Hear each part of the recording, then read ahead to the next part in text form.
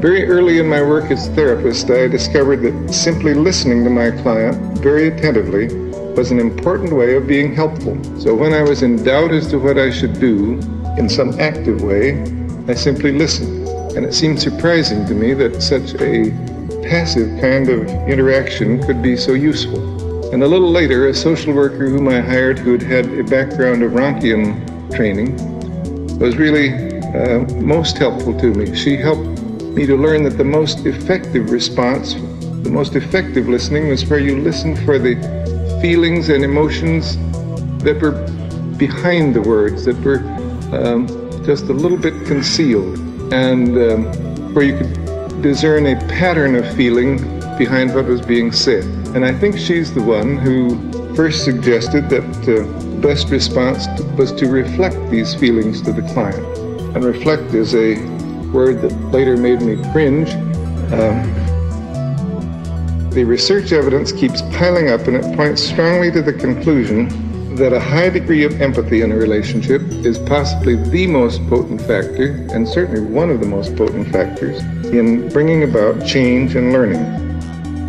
I've seen a willingness on the part of many to take another look at ways of being with people which evoke self-directed change and locate power in the person, not in the therapist. And this brings me again to examine carefully what we mean by empathy and what we've come to know about it.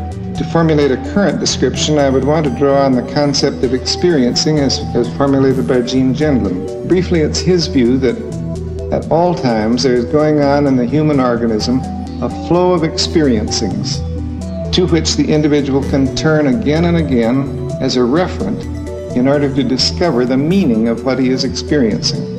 He sees empathy as pointing sensitively to the felt meaning which the client is experiencing in this particular moment, in order to help him focus on that meaning and to carry it further to its full and uninhibited experiencing. An example may make more clear both the concept and its relation to empathy.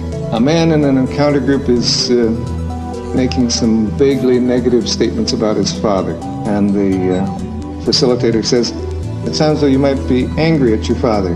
"No, I don't think so." "Dissatisfied with him?" Perhaps. "Disappointed in him?" Yeah, that's it.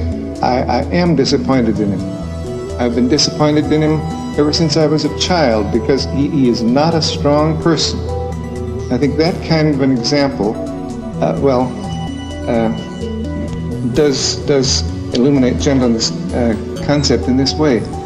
Against what is the man checking these various terms? Angry? No, that isn't it. Dissatisfied? Well, that's closer. Disappointed? That matches the flow of, I think, visceral experiencing that's going on within. And a person has a very sure knowledge of that flow and can really tell when you're speaking to it. In other words, the right word taps the right label or the right phrase often taps the exact meaning of the flow that is going on within him that he hasn't been able to label or understand himself. It enables him to bring into awareness the real meaning of what's going on within. So with that conceptual background, I'd like to attempt a description of empathy which would seem satisfactory to me today. I would no longer be terming it a state of empathy, which was in my earlier definition, because I believe it to be a process rather than a state, and perhaps I can capture that quality. The way of being with another person, which is termed empathic, has several facets. It means entering the private perceptual world of the other and becoming thoroughly at home in it. It involves being sensitive moment to moment to the changing felt meanings which flow in this other person, to the fear or rage or tenderness or confusion or whatever that he or she is experiencing.